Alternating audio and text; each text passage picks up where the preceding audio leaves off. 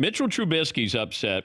Well, here is Mitchell Trubisky saying, you got to turn off these TVs at our headquarters here because people say mean things. Trying to get some of these TVs in the building turned off because you got too many people talking on TV about us and what they think about us, what we should do, what we are and what we're not. But they don't really know who we are or what we're capable of as people or what we're going through or what we're thinking. It's just the outside viewers looking in. And so, yeah, tunnel vision, earmuffs, and just come to work every day and try to get better and get back to what we know we're capable of doing. Okay. The reason why people are, and this isn't playing well in Chicago, but the reason why you have the media talking about this is because we do know the expectations. You were a playoff team last year. You actually played well. I didn't create expectations. Well, I probably did because I said the Bears would be a playoff team last year. I didn't create expectations for Mitchell Trubisky because they were a pleasant surprise. He was a pleasant surprise last year. Now, all of a sudden, you know, you want to, these are the TVs at the facility. He doesn't want on. Yes. Was that meant to be taken literally? That he's actually walking around trying to get the TVs turned off there? Or was he just saying, there's too many people, we can't listen to outside noise, we just need to focus on the team? But you could say that, but it does sound like he's saying, hey, turn those TVs off, they're saying mean things here.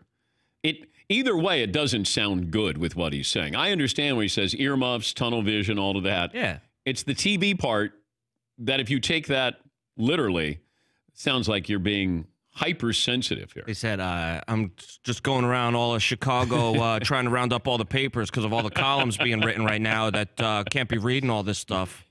Like, he's just trying to say, don't pay attention. We're just trying not to pay attention to that stuff and just focus on ourselves. But people are taking it so literally. He wants every TV turned off. Trying to take down some TV towers on my day off. I've been taking everybody's cell phone and deleting the Twitter apps on their phone so that they can't read it. I took the radio out of my car. I took the radio out of all my teammates' cars. I don't think that's what he's saying. Play it again. Here's Mitchell Trubisky talking about TVs.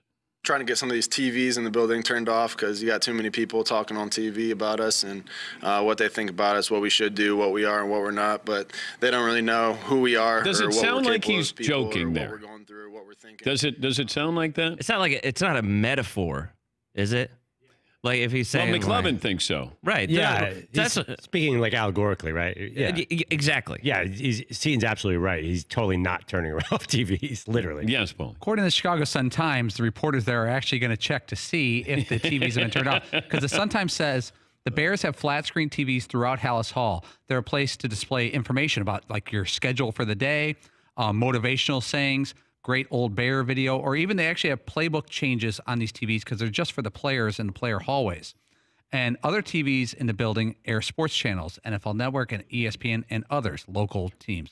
So the Trubisky didn't say specifically he's going to have them turned off, but the media said they're going to monitor to see as they go to the facility today, are they changed? Why don't you put the cooking channel on or something like that? Building Alaska, that'll motivate you. Yeah.